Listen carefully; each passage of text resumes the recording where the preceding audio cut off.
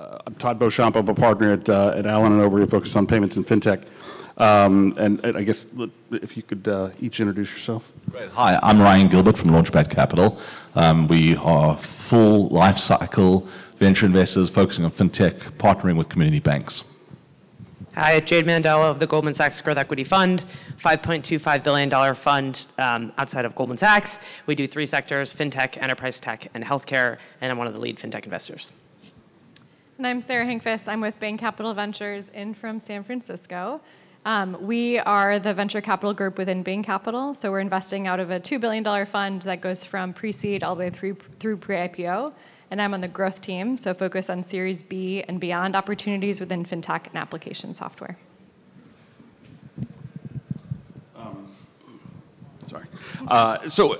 Thanks, guys. We talked earlier this week, and I think there's we've seen a lot of change, obviously, a lot of turmoil. It's had a negative impact on a lot of things, and made for an overall challenging environment. I guess a couple of questions. One, what has that done to your approach to the market?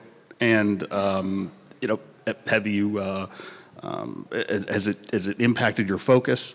And if so, how? Can I ask before we get started? I'm just curious from who's in the audience. So, are folks with early stage companies, founders, or working at early stage companies? Show of hands. Okay. What about growth stage companies? Awesome. And then publicly traded or like incumbent banks or firms. Awesome. And then other investors? Few? Okay. Awesome. Thank you. It's just helpful to get a sense of who's around too. Sure. Oh, one other thing too. All statements are individual views and not those of their firms. So just to get that out there. I wonder who that's for. Thank you very much. Except for me. Since I asked a question of you guys, I can start with your question. So in terms of how our approach to the market's changed, so I would say we have to recognize that the market itself has changed, and so we are responsive to that rather than changing like what it is. And so obviously the amount of capital that went into fintech was much more than it had been in years past during 2021 and early 2022. And so what effect that had is that a lot of fintech companies today are sitting on both very large balance sheets of cash and or they also have very high valuations. And so this is not, like the reset in the market is not unique to fintech by any means, but given the dynamic of how much capital was invested in fintech, and then also what we saw in terms of the change in the public market comps across fintech, it's meant that the effect has been more specifically felt within fintech. And so as we look kind of across different spaces that we invest, and we look at commerce, fintech, application software, and then infrastructure and security, it's definitely the case that within the fintech market, things are slower on average because folks are waiting to come to market, or I think we've seen a lot of insider rounds or bridge rounds so that companies can try to grow into their valuations before they come out for the next outside round. And so then in terms of our approach, I would say it's much more relationship-based. And so since I am a growth investor, whereas my early stage colleagues, I would say they're seeing less of a change in terms of the pace of new companies. And if anything, there are actually more fintech companies that we're seeing being created now from folks who are leaving those big firms. But on the growth side, it's recognizing that a company may not raise this year. They may not raise until early next year or mid next year. But what we're doing is actually spending time with that leadership team to understand what their priorities are, how can we be useful and helpful, and really build that trusted relationship. Because I think not just from the market changing, but also from SVB, there was this recognition that who you have around the table really matters.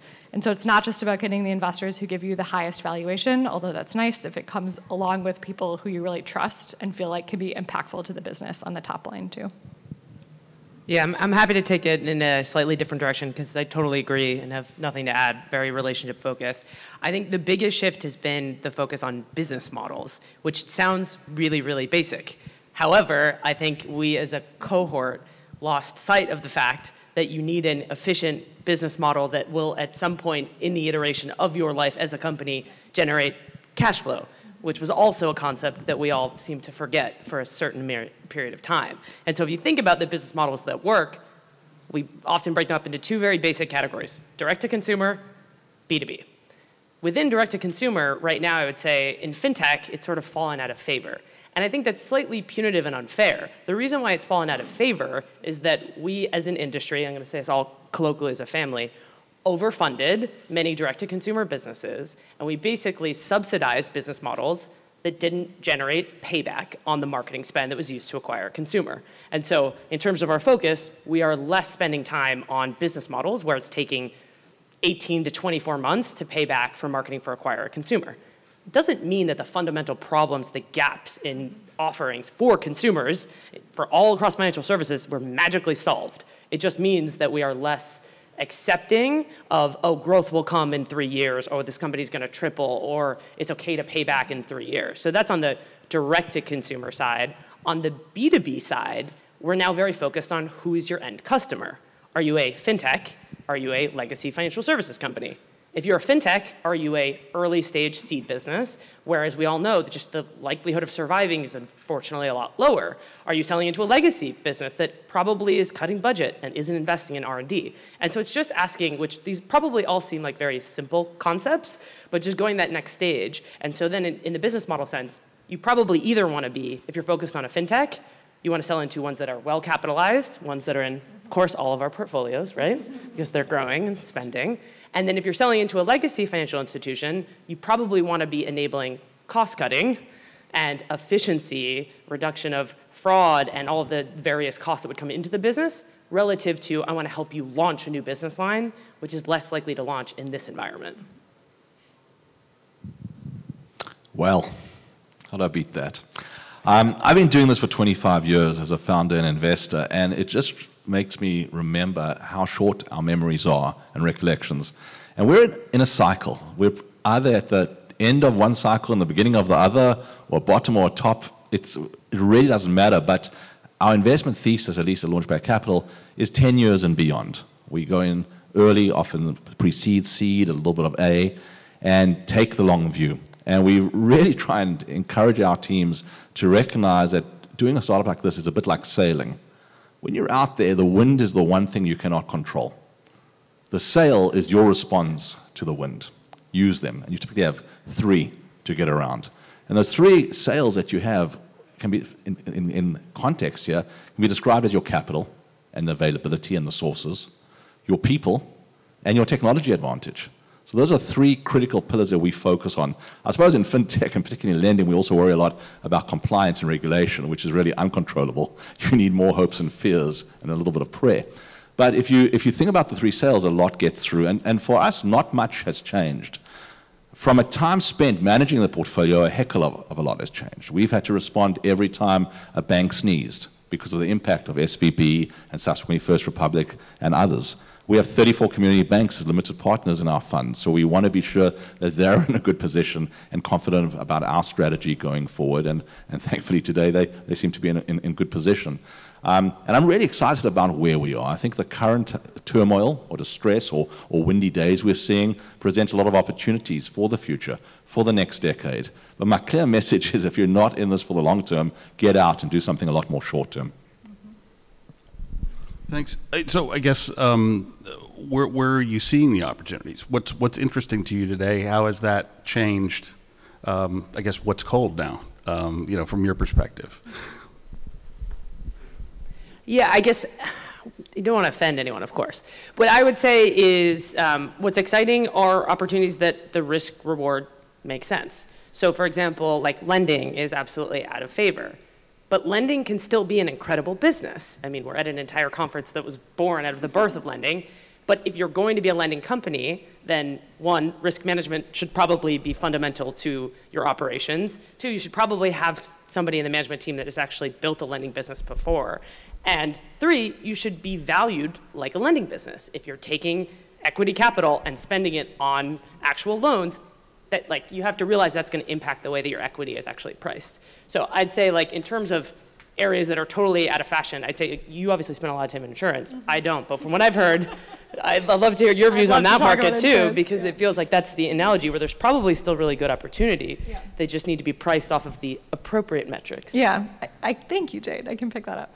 I would also emphasize one area she talked about as well on business model, because I think what happened, and this is exactly endemic to insurance, is that non-fintech investors came into fintech and priced companies on multiples that were not representative of actual dollars into the company. And so in the insurance context, for example, if you price on gross premiums, that's technically like the top line, but insurance companies, especially if they're operating as MGAs or agencies, are only taking a very small percentage as commission. And so that's actually the net revenue. Or the same thing with a payments company. You can have obviously a very large GMV, but the actual percentage points that you're taking on every transaction are much smaller. And so there was a lot of mispricing that happened in the market because non-fintech investors saw what they described, what they called ARR, kind of pattern matching across SaaS, but misunderstood what it actually meant to the bottom line of the company, and then also misunderstood how these fintech companies actually trade at exit. So like a price to book value, for example, as relevant in insurance. But on the insurance point, so I actually, on the pockets of opportunity, I think there's a huge market in places where a lot of people are overlooking the space today because it's gone out of favor. And so within the insurance space, commercial is a phenomenal opportunity. Companies, even if you're about to stop being a business, one of the last things you can stop paying is your insurance. There are incredible advancements now in the distribution of commercial insurance. So for example, embedded insurance within other commercial platforms, like within other software platforms, and offering risk mitigation techniques to then help that end buyer, that end small business to better manage their risk and then also buy the insurance or get the upside from it. And so we're kind of like at this really exciting precipice on that space. Another example would be within claims underwriting in the insurance market. And so it's a place where AI has a lot of opportunity, and especially with the new vision that's coming out now in Q3 from OpenAI, there are huge opportunities to actually reduce the cost associated with the actual claims process and what that can do to transform the loss ratios within the insurance industry. So I don't want to talk more about insurance, but that's just like one example of how I think if you go from the headline and actually underneath and look at what the opportunities are, investors who are knowledgeable and have done their work are really excited to spend that deep time with entrepreneurs who are excited about really transforming those spaces. So every year around this time, I read the Berkshire Hathaway annual report. If you don't read it, read it. It's amazing what Warren Buffett's put together, and particularly page A1 of the report, which talks about float and really explains how float and insurance is how they powered the growth of their empire over the past couple of years. Yeah. And carriers, it's phenomenal what can be done, and that just sparks so much ideation. So I hope I surprise you with what I'm excited about. I'm super bullish about insurance. I think there's a lot of opportunity in life insurance, particularly for regulated institutions and corporates. There's this concept of bank-owned life insurance or corporate-owned life insurance where trillions of dollars have been saved and accumulated over the years. I also love parametric, new types of products. For example, where I live in Oakland, California, if you come and visit me at my office and park your car outside, I'll take a bet with you that your car's going to be broken into. It's just the way it is. But wouldn't it be great if there was an insurance policy that paid you out to do glass replacement? Standard carriers don't offer that, but I do think there could be good parametric offerings which are a little bit less cynical than I am as an individual and underwrite across the map. Similarly, given the economy and job loss, what are individuals doing in order to ensure they can pay their rent, pay other recurring charges in the event of an unplanned job loss? Again, it's parametric, non-standard, and interesting policies being written, particularly backed by Lloyd's syndicates. Similarly, I'm on the crazy side of the house, very excited about the mortgage markets. I cannot believe that to the clock, every 10 years there's a headline, Wells Fargo lays off 1,000 loan originators. And a week or two later, JP Morgan lays off 1,000. What do these guys not understand? We're in a freaking cycle. And it's 10 years, and we see it time and time again. And you spend hundreds of millions of dollars building out these mortgage origination platforms, bring on loan officers, make them 1099s, offer them the world, but fire them as soon as the metrics go opposite. There must be a better way, and we're spending a lot of time looking at that, especially because people are still buying houses. And many of you as founders, if you want to buy a house right now and go to any of the primary banks and get a mortgage, good luck. because SVB is gone and First Republic's not going to back you anymore. So I think there are a lot of interesting opportunities to provide access to capital for people like us. So maybe let's start in this room and expand out and remember that the path to home ownership, the ability to climb the property ladder, does need capital support from our banks and institutions. The final point that I focus a lot on is wealth management. Things we don't really think about. Like, how many of you floss every day? Will you put your hands up? I'm supposed to say yes. Come on. Like, you've got to do better. I'm not going to ask how many of you had a colonoscopy if you're over 45, because I'm quite sure the numbers would be as dismal.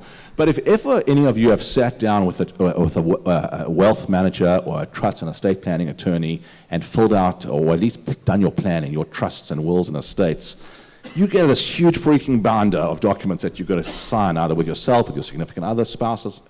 The odds that you've executed those documents, I say, are as bad as the odds that you floss your teeth.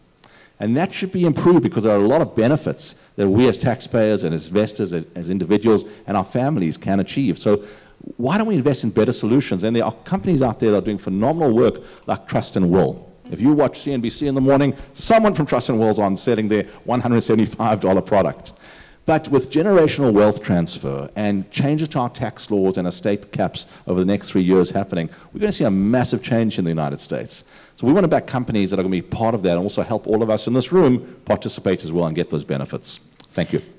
Can I offer, sorry, one more space and then Jade can go. We're really excited about the opportunity for digital payments to transform B2B payments. And so if you think about payments as being one of the first areas where innovation, like in the first wave of fintech innovation, payments definitely led. And there's more gross profit in payments, fintechs, than there are in any others. But a lot of them are coming still from consumer payments. And that's where we've seen most of the digitization happen. And so much more of the market share is in B2B. And so we really think about it as what are the software players that have adjacencies into those payments workflows within the B2B platforms. And so we're spending a lot of time on Office of the CFO.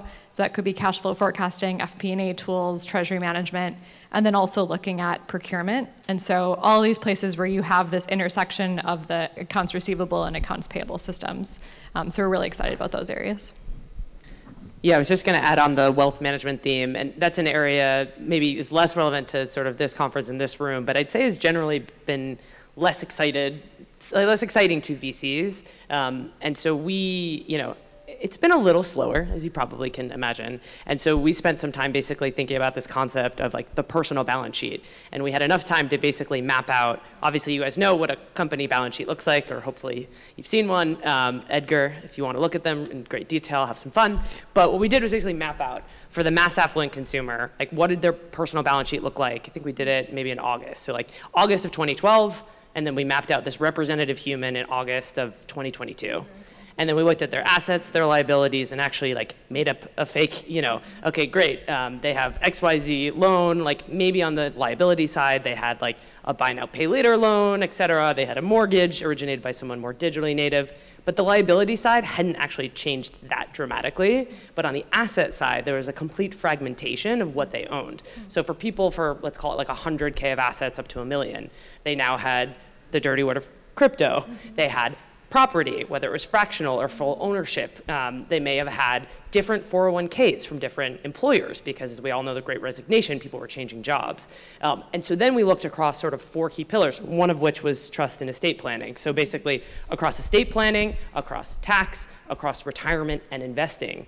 How is there not a single pane of glass across those to actually understand? Because if I'm making any of those decisions, I don't have a comprehensive view of how well or poorly my crypto may have been doing, or my property, et cetera, and we don't have an understanding of our exposure. And so we're still looking for companies in that space, but because we had enough time to build our nice little graphic, if any of you guys would want to be on our graphic, that we, as a firm, don't really publish a lot of content, but it'll be on a slide somewhere within the walls of Goldman Sachs. Come find me after. Would love to meet more companies that are solving pain points in this space.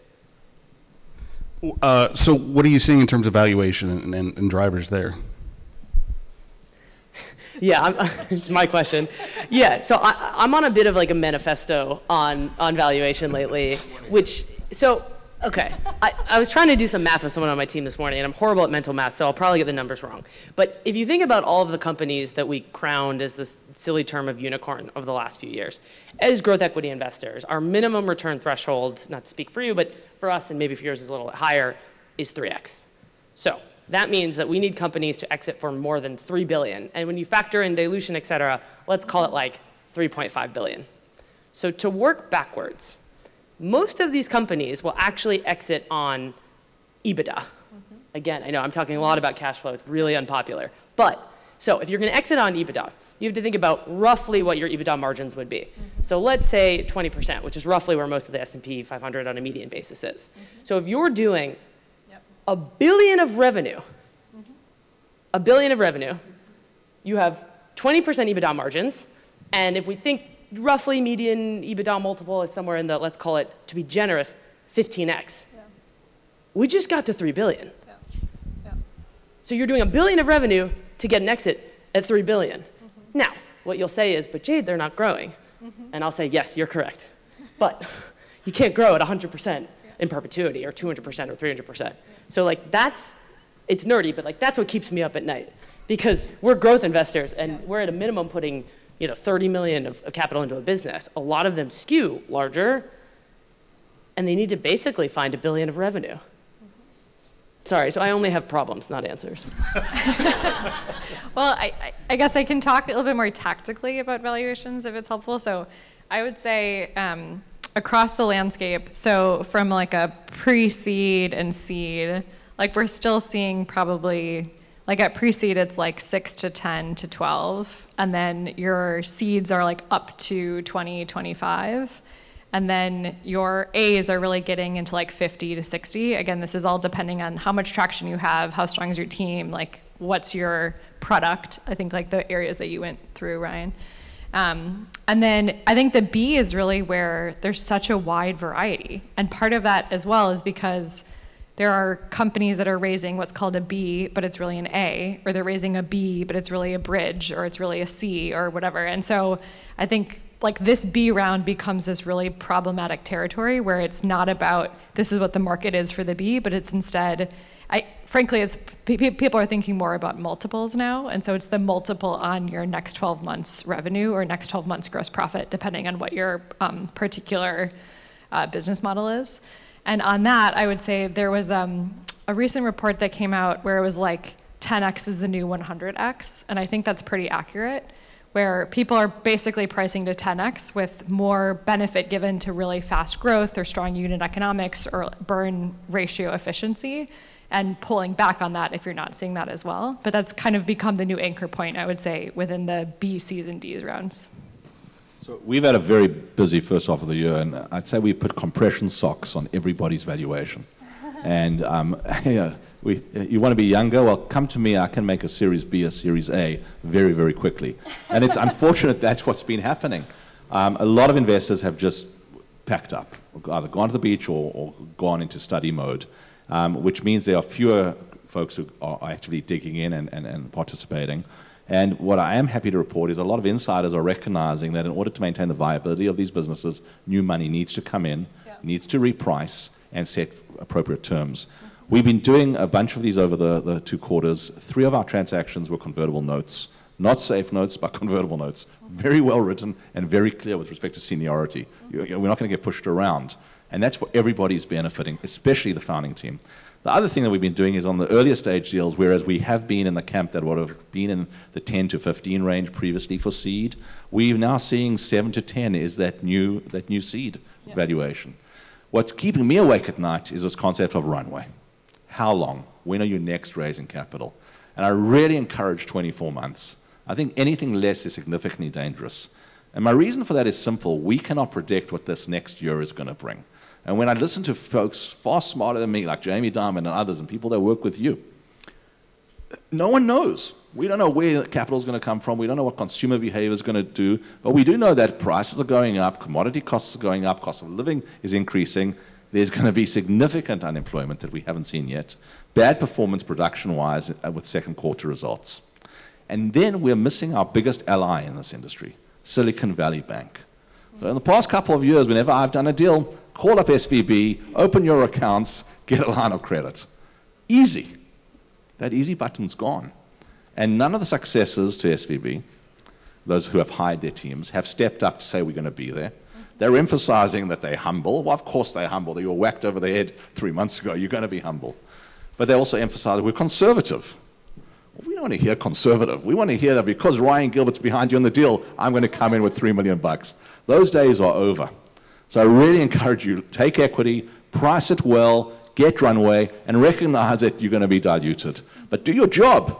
You'll be re-upped in the future. That's the new solution. So good luck to all of us. I guess what advice would you have for, kind of keying off the second question there, what advice would you have for founders as they're kind of thinking about fundraising today? Make sure that your CAC is not crap for B2C. Please understand your costs. And I think find ways to bring CAC as close to zero as possible, potentially through good additive distribution partnerships. Perhaps means that you're giving up a little bit of your margin to your partners, but perhaps you can also build better products together. And I think everyone's trying to figure out a better way to acquire customers, and most importantly, a better way to thrill the customers, to keep them longer. And then we all win. So if I generalize this question a little bit from just B2C, I think one thing I would mention is how important it is to talk to the right people. And so I do think investing firms are separating in terms of the type of deals that they're looking at. And the firms that you've been talking to in the past may not still be relevant for where you are or what you need at the next stage. And so being willing, like when you're on a call and you're getting questions about how the business is doing and what the update is, also asking the investor about that as well. So what are you looking for me to get to the next stage? Like what are the metrics that you're comping me on? Like who are the companies like me that are at the next stage that you would imagine I would look like? And I think that's important because there are some firms who used to be growth investors and have totally pulled out of the market, and they've just gone back to early stage. There are some who had traditionally done venture growth, like a lot of crossovers, and they've pulled back into like the place where they've been before. And there are some that have gone the other direction where they had been doing some venture growth and now they're doing more mid-market private equity with like control deals and structured transactions. And any of those like could be the right thing for you, like to Ryan's point, to raise capital, like to survive and persist through to the next cycle. But to not spend time with the wrong people because that's super costly against all the other objectives that you have.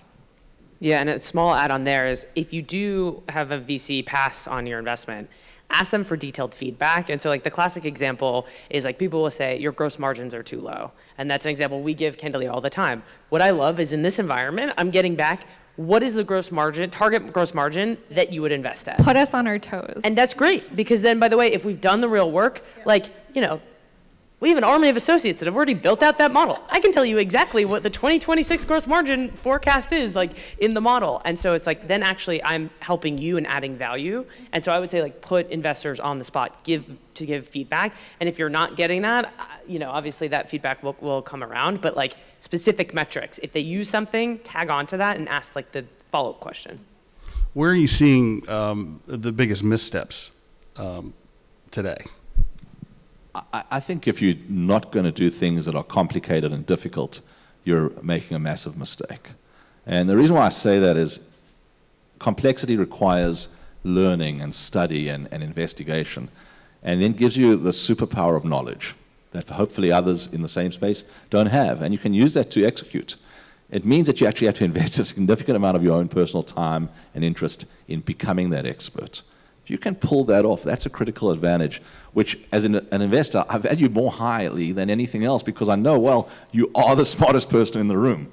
And I'd love to learn. I'd love to talk less. I remember I've got 2 ears, 1 mouth. I need to use it in that proportion. And that builds confidence and also helps you get out there and to an extent also answer the very questions that we're going to have. So be prepared. I love it when folks walk into our room or at least send a meeting memo ahead of time saying, this is our investment memo. Well, great, you're trying to do my job for me, or you're trying to, steer the jury, but at least you're showing you're thoughtful. I love that. Yeah. Same question.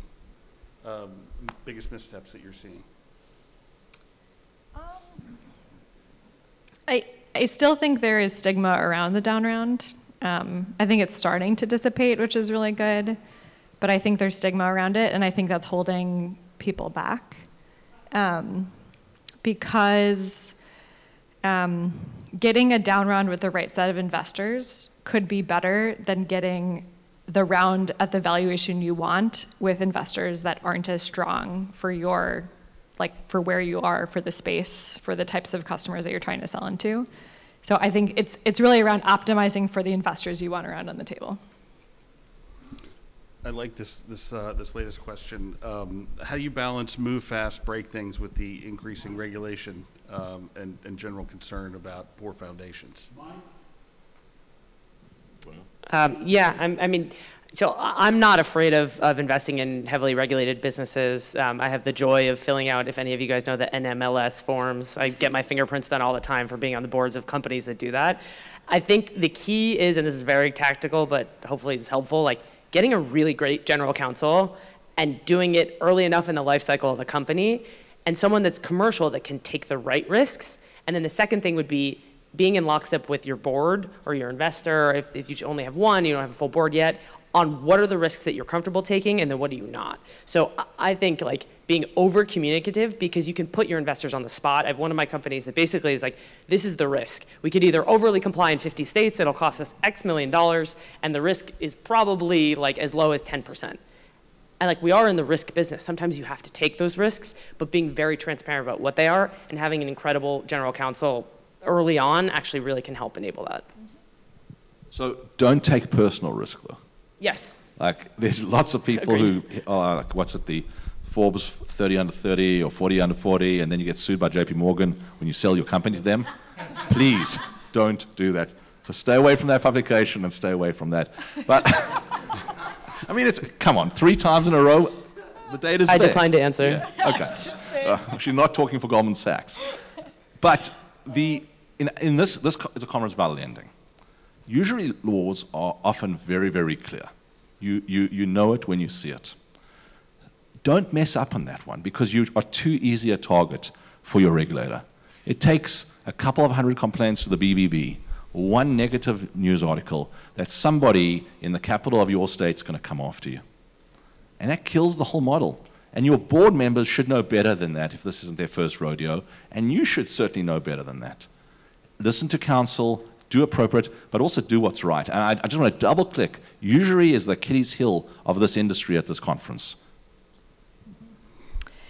So if I can combine the move fast, break things with the generative AI piece. Sure, so I'll get please. 2 questions in for you. Yes. When I have conversations about generative AI within financial services, a lot of times the pushback is, well, it's not allowed, we can't do it, there's all this data security, like all the regulatory concerns. And I can't encourage enough finding ways to play within the sandbox in a way that is comfortable for whatever institution you're in, because that is what everyone else is doing and has to be done to find the areas of opportunity. So I think at the top of the generative AI hype cycle, where I actually think, fortunately, we're coming down from. But at the top of it, it was like, it's going to be the saving grace for everything. It's going to make everything so much easier, and things will be cheaper, and all like there was this Everybody flosses now. Exactly. Like there's this huge opportunity, and that's still true. But we're now getting into the really fun productivity phase where we're figuring out what are the specific types of processes where it's well applied and can actually unlock new value or can make things cheaper or make things faster. And the only way to find that for your organization is by being in that sandbox and playing. And so I've seen a lot of creative solutions to this. Like could be just using the core LLM, not doing fine tuning on the data, which by the way, your own data, which is so much more expensive anyway, or customer data. It could be instead having prompt engineering rather than the fine tuning to still get most of the way there for the effect of what it would be.